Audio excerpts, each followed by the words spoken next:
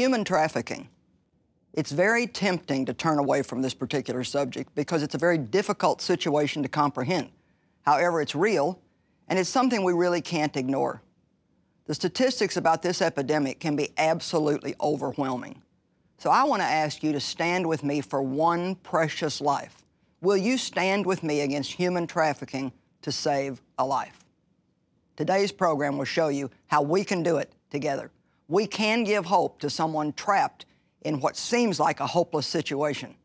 I will stand against human trafficking. Prayerfully consider joining me.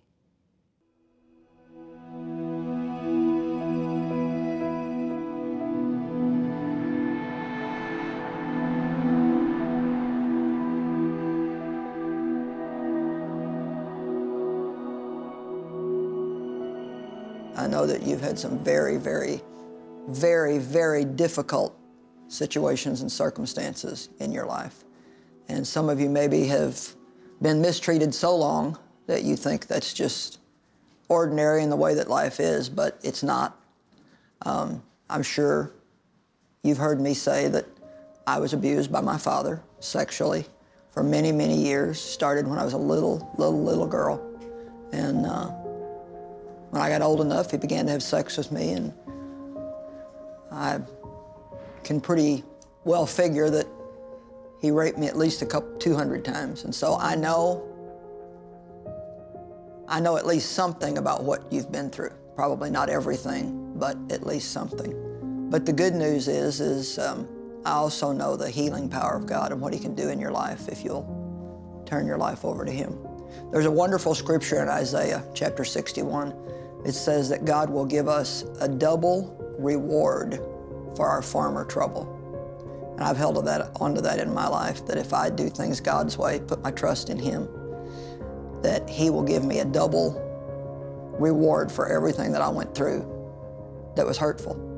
And I'm well aware when you're in your situation that maybe even listening to somebody like me is hard to even grab a hold of that and say it's possible, but I really want to encourage you to do everything that you can to have the life that Jesus died for you to have, which is a good life. The Bible says in John 10:10, the thief comes only to kill, steal, and destroy, but Jesus said, I came that you might have and enjoy your life and have it in abundance to the full until it overflows.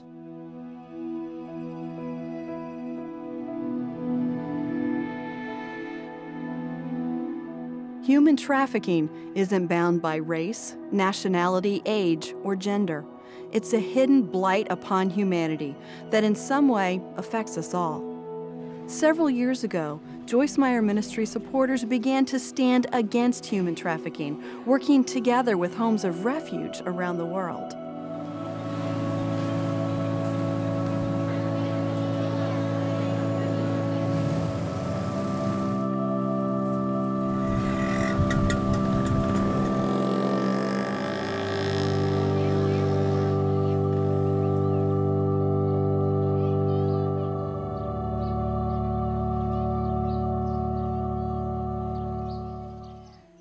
The women behind me are some of the most amazing young women you will find anywhere on the planet.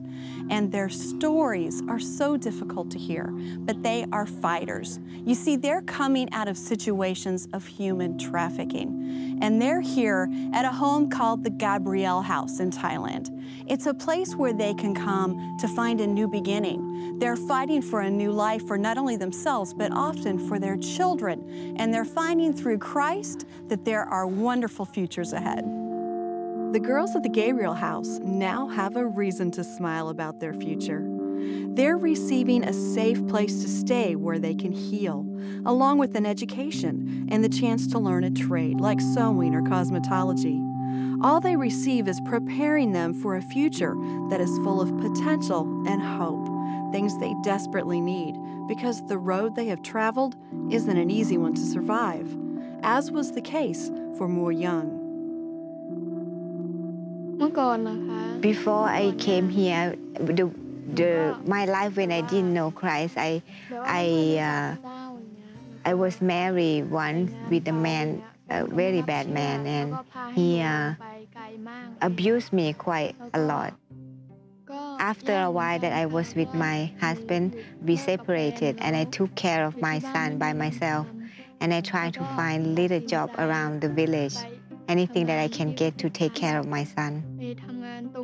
I came over across the border and helped with work with one Chinese family as like a housekeeper.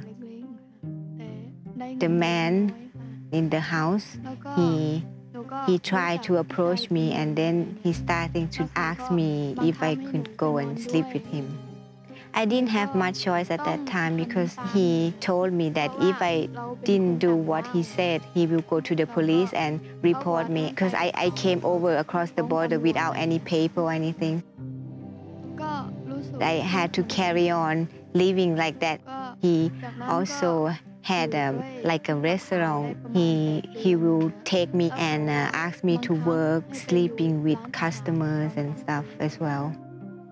He was watching me every step I went, so I had to do that for some time. I walked away from the house.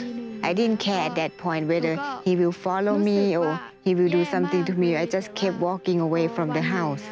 And I stopped at one place where I heard music, and I stood there and tried to listen to what they were singing, It was like a Christian church. So I stood there and listened to the singing for a long, long time.